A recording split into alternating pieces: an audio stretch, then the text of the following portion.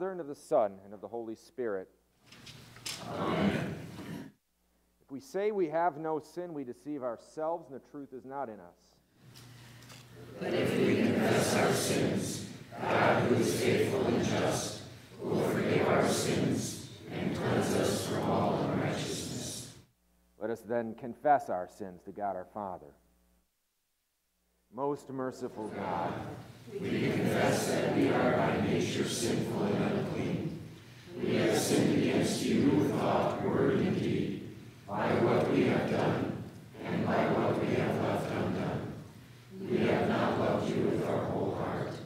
We have not loved our neighbors as ourselves. We justly deserve your present and eternal punishment. For the sake of your Son, Jesus Christ, have mercy on us. Forgive us, renew us, and lead us, so that we may delight in your will and walk in your ways, to the glory of your holy name. Amen. Almighty God, in his mercy, has given his Son to die for you, and for his sake forgives you all your sins. As a called and ordained servant of Christ, and by his authority, I therefore forgive you all your sins. In the name of the Father, and of the Son, and of the Holy Spirit. Amen. We continue with the responsive singing of the psalm as it is printed in the bulletin. I'll sing the odds, you respond with the even verses.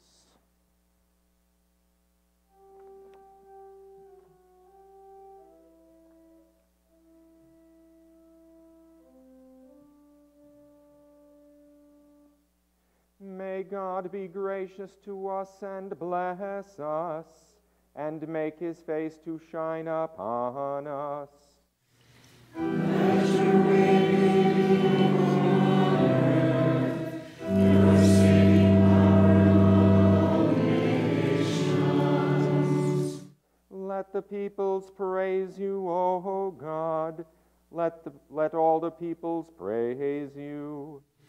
Let the nations be glad and sing for joy, for you judge the peoples with the accusations of wrongdoing. Let the peoples praise you, O God. Let all the peoples praise you. The earth has truly its increase.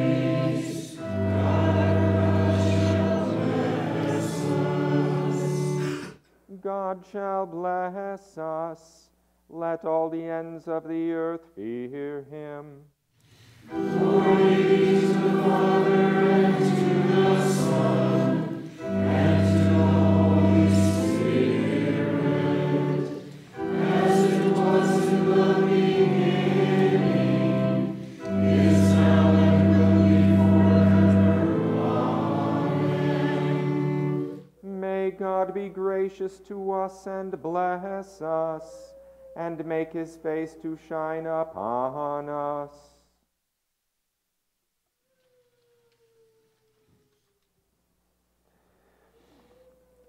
In peace, let us pray to the Lord. Lord, have mercy. For the peace from above and for our salvation, let us pray to the Lord. Lord, have mercy. For the peace of the whole world, for the well-being of the Church of God, and for the unity of all, let us pray to the Lord. Lord, have mercy. For this holy house, and for all who offer here their worship and praise, let us pray to the Lord. Lord, have mercy. Help, save, comfort, and defend us, gracious Lord.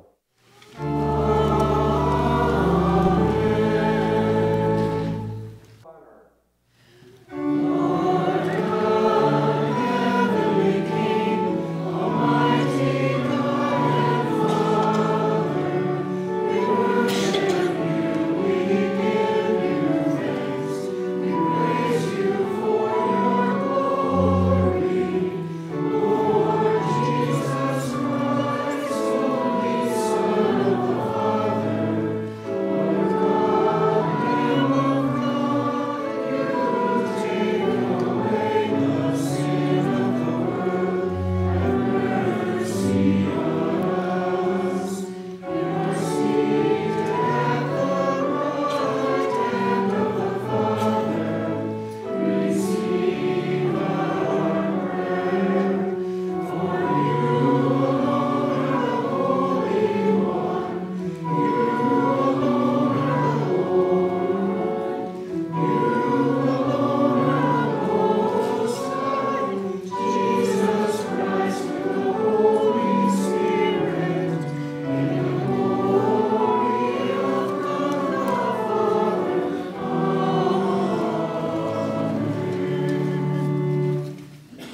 Lord be with you.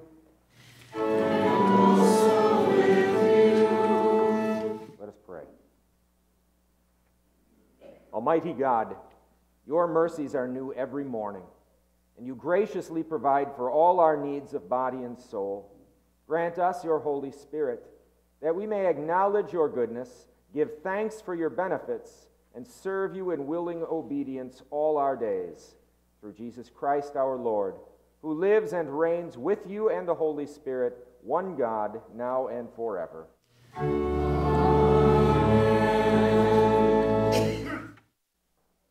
The Old Testament reading for Thanksgiving is from Deuteronomy chapter 8. The whole commandment that I command you today, you shall be careful to do, that you may live and multiply, and go in and possess the land that the Lord swore to give to your fathers. And you shall remember the whole way that the Lord your God has led you these 40 years in the wilderness, that he might humble you, testing you to know what was in your heart, whether you would keep his commandments or not.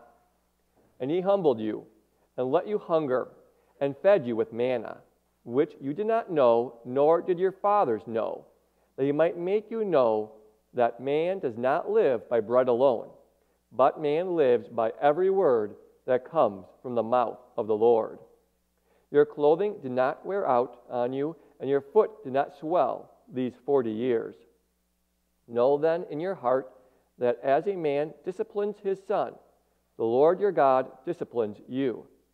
So you shall keep the commandments of the Lord your God by walking in his ways and by fearing him. For the Lord your God is bringing you into a good land, a land of brooks of water, of fountains and springs, flowing out in the valleys and hills, a land of wheat and barley, of vines and fig trees and pomegranates, a land of olive trees and honey, a land in which you will eat bread without scarcity, in which you will lack nothing, a land whose stones are iron, and out of whose hills you can dig copper. And you shall eat and be full, and you shall bless the Lord your God for the good land he has given you. This is the word of the Lord. Thanks be to God.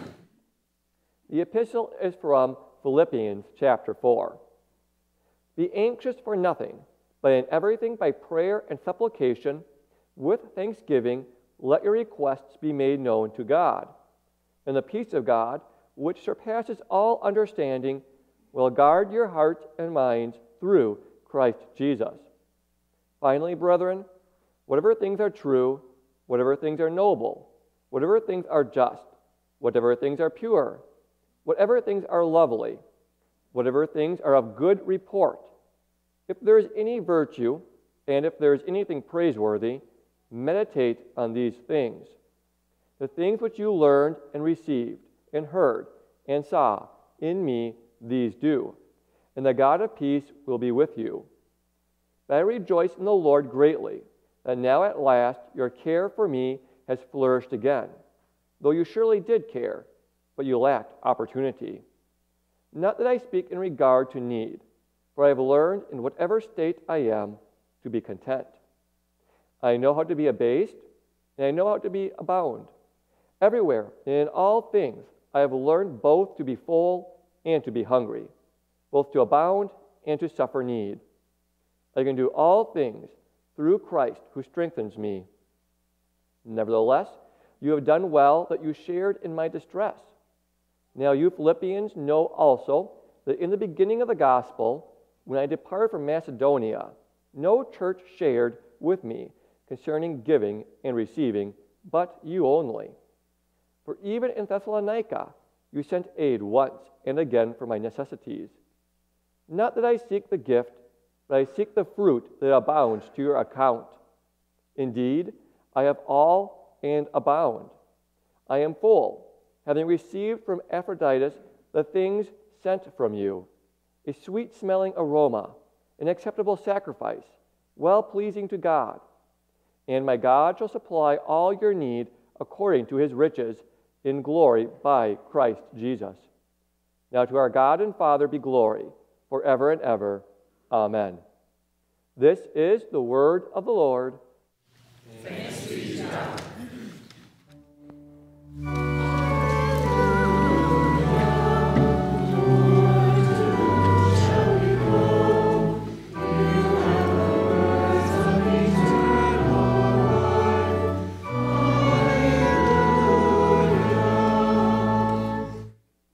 The Holy Gospel according to St. Luke, the 17th chapter.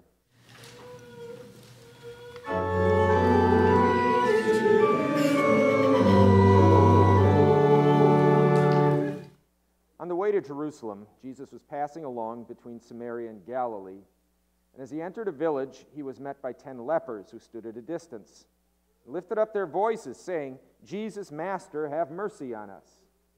When he saw them, he said to them, "Go and show yourself to the priests." And as they went, they were cleansed.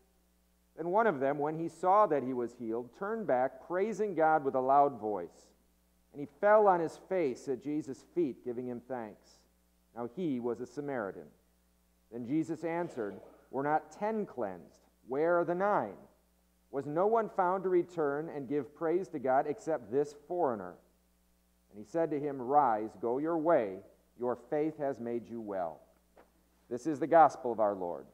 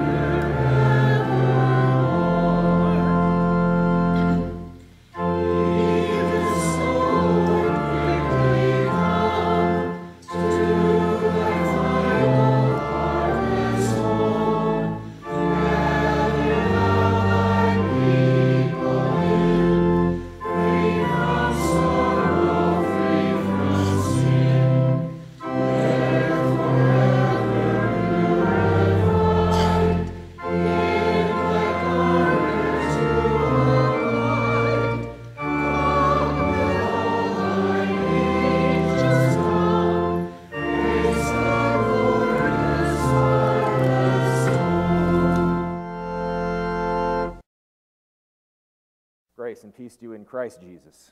Amen. Our text is from the Old Testament reading, verses 2 and 3. And you shall remember that the Lord your God led you all this way, these 40 years in the wilderness, to humble and test you, to know what was in your heart, whether you would keep his commandments or not. So he humbled you, allowed you to hunger, and fed you with manna which you did not know, nor did your fathers know, that he might make you know that man shall not live by bread alone, but man lives by every word that proceeds from the mouth of the Lord. There's the text. Dear fellow redeemed, in the gospel reading, we see a man there who was healed from leprosy. And we understand that he had something pretty obvious to be thankful about. Leprosy was a death sentence. It meant immediate separation from your family, from your community. You were dropped in a leper colony and left to die a slow, agonizing death. So to be healed and to be restored meant that you got back with your family, back with your community. You didn't have to sit around worrying about dying a gruesome death.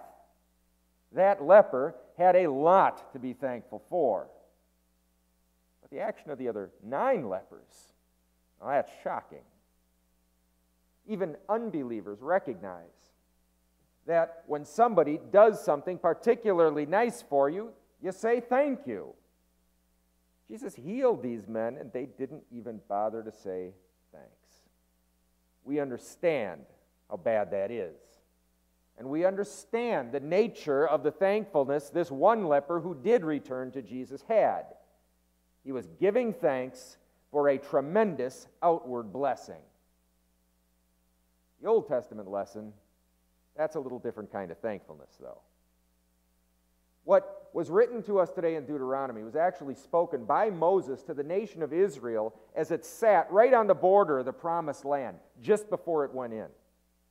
They had spent 40 years wandering in circles in the desert. They had a lot of hardships during those years. They buried family members on that journey.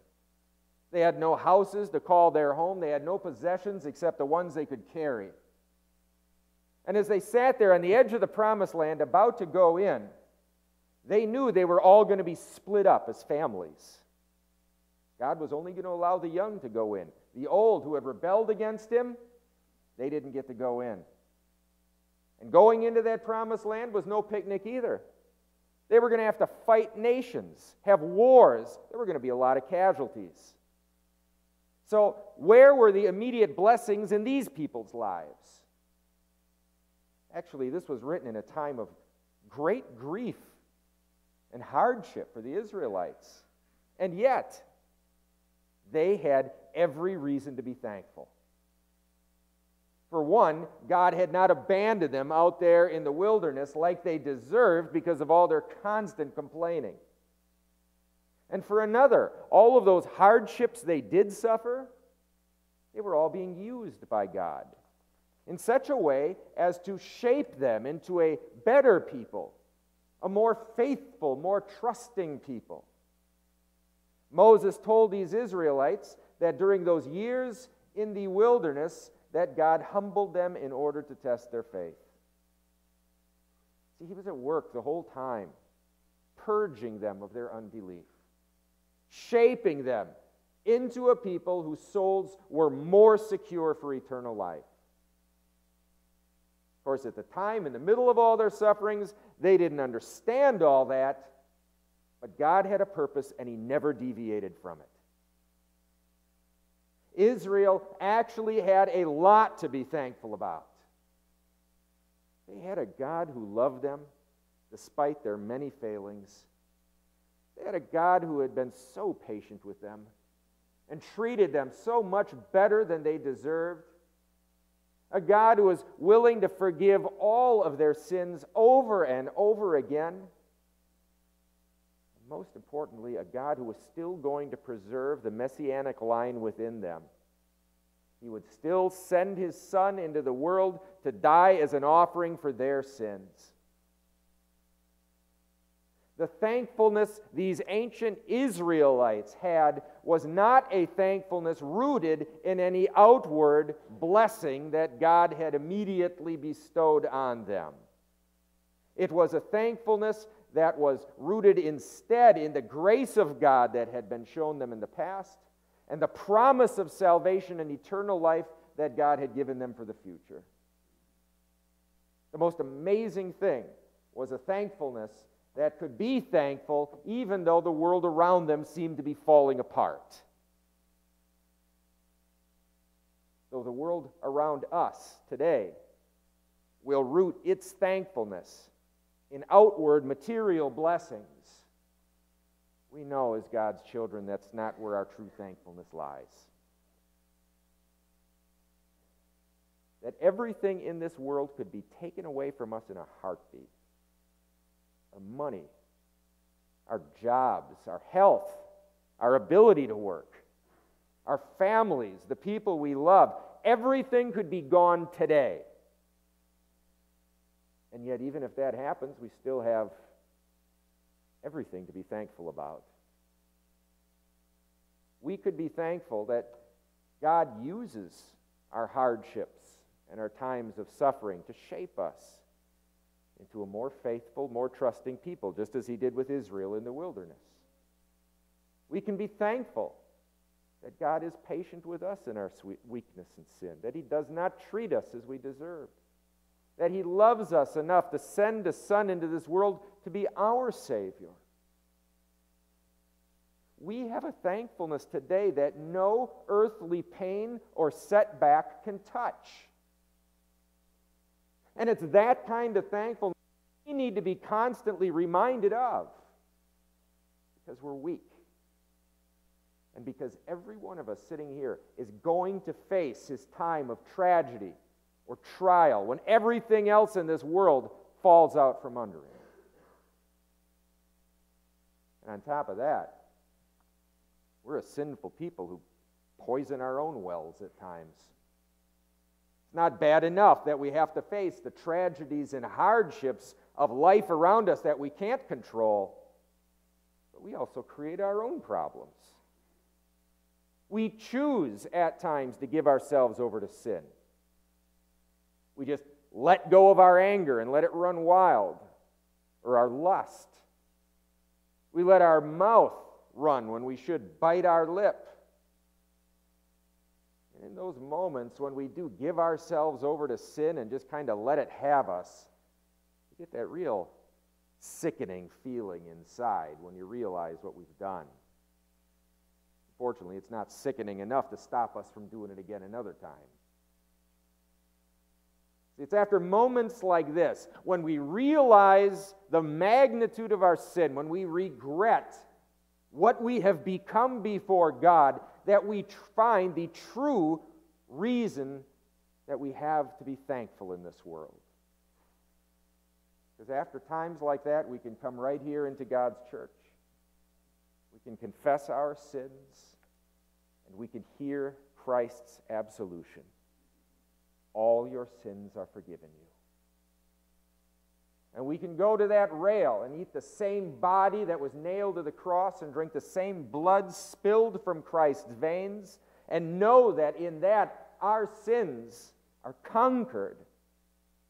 We are cleansed in the sight of God. God's kindness to us, God's constant, ongoing forgiveness shown to us. That's our source of thankfulness. And as bad as our sins are, as ugly as life can be, God draws us up in his mercy and his love, and he makes us his own. What we have to be thankful for today is better than what that leper had who was cleansed of his leprosy before Jesus. Because our souls are healed. And we can let go of the burden of shame and guilt we carry around. God loves us with a cleansing, everlasting love and remakes us in his image. We can leave church today thinking, thank you. Thank you for showing me this kind of undeserved kindness yet again. That's our thanksgiving. It's not affected by the tragedies of life. And it's not going to go away when the things of this world fail us. It's eternal. And it's wrapped up in the never-wavering, never-changing grace and love of our Savior. Thanks be to God. Amen. Now may the peace that surpasses all understanding keep your hearts and minds in Christ Jesus. Amen. We confess together our saving faith with the words of the Nicene Creed on page 174.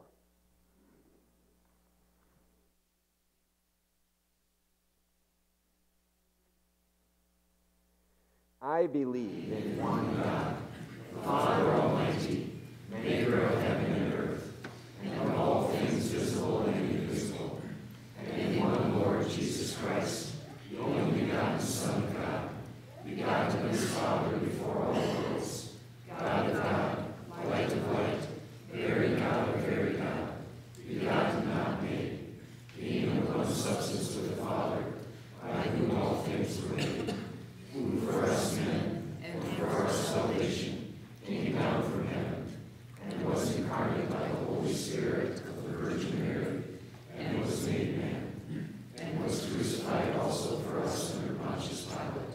He suffered and was buried, and the third day he rose again, according to the Scriptures, and ascended into heaven, and sits at the right hand of the Father. And he will come again with glory, to judge both the living and the dead, whose kingdom will have no end. And I believe in the Holy Spirit, the Lord and giver of life, who proceeds from the Father and the Son, who with the Father and the Son together is worshipped and glorified, who spoke by the prophets. And I believe in one holy Christian and apostolic church. I acknowledge one baptism for the remission of sins, and I look for the resurrection of the dead and the life of the world to come. Amen. And we pray. We give you thanks, O Lord, for all the bounty of your good creation, and we pray for your guidance that we may not squander nor waste what you have so lovingly given, but use it for the good of your kingdom and the help of others, Lord, in your mercy. We give you thanks, O Lord, for the rich harvest that you have given us again this year. You have let the rain fall on our crops and supplied ample sunshine for growth. Thank you for your goodness, Lord, in your mercy.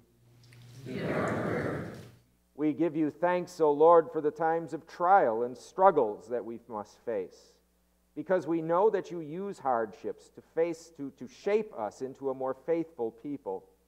Give us faith to accept those times of suffering, and direct us to your grace that we might not lose heart or lose sight of the true gifts of love that will never be taken from us. Lord, in your mercy. Hear our prayer. We give you thanks, O Lord, for the poor and those whose needs are before us.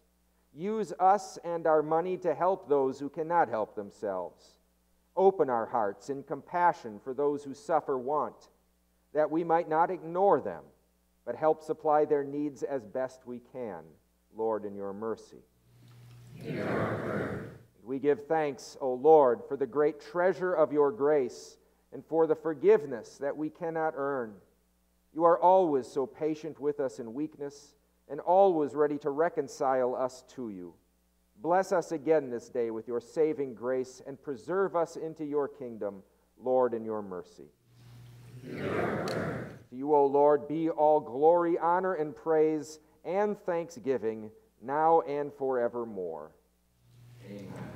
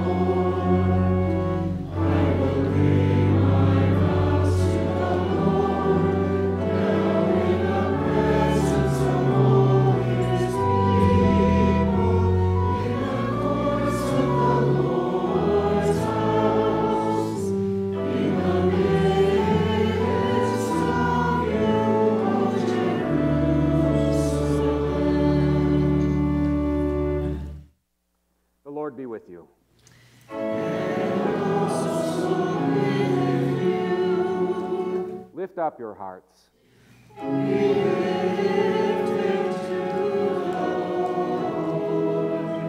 Let us give thanks to the Lord our God.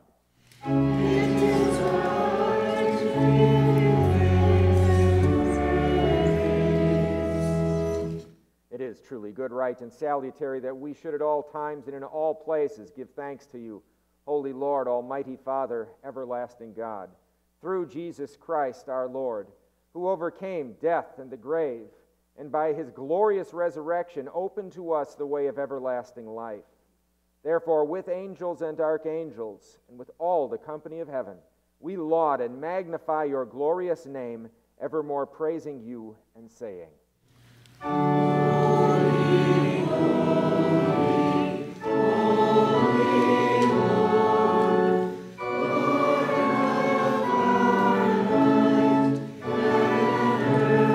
our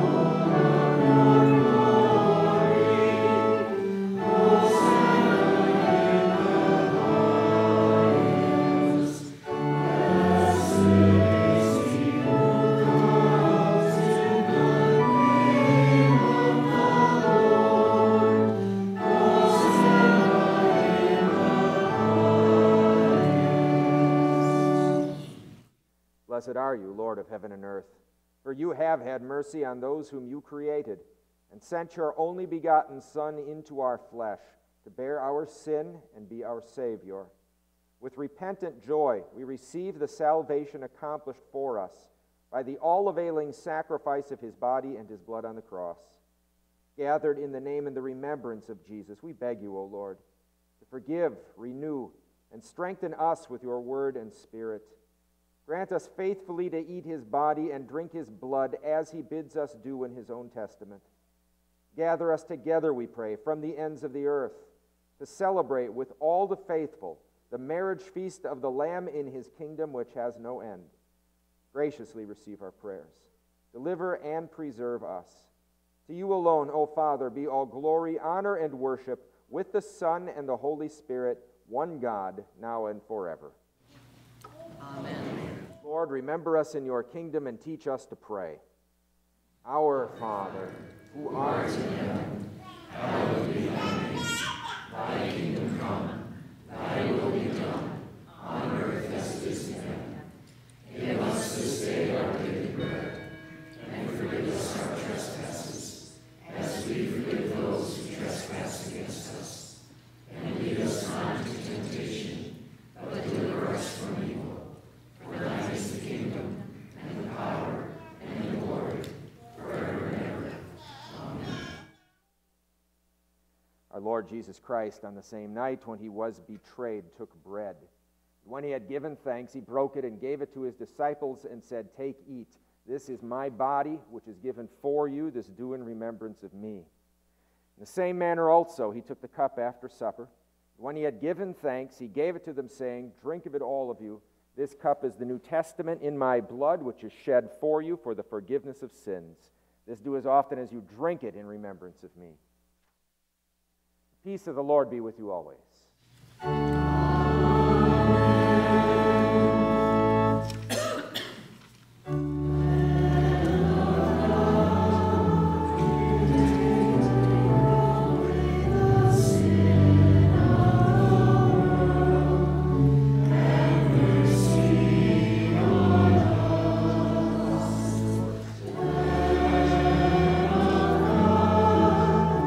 You take away the sin.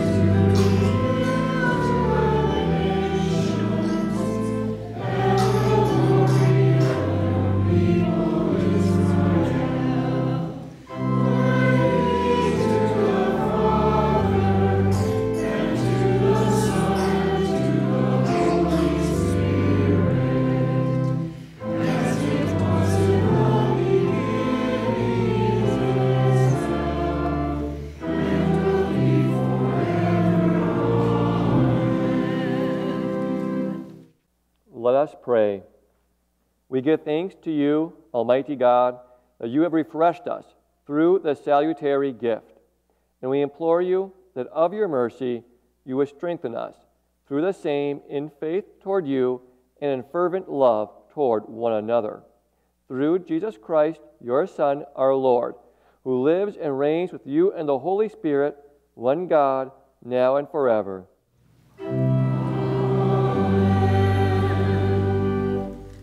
Lord bless you and keep you. The Lord make his face shine on you and be gracious unto you. The Lord lift up his countenance upon you and give you his peace.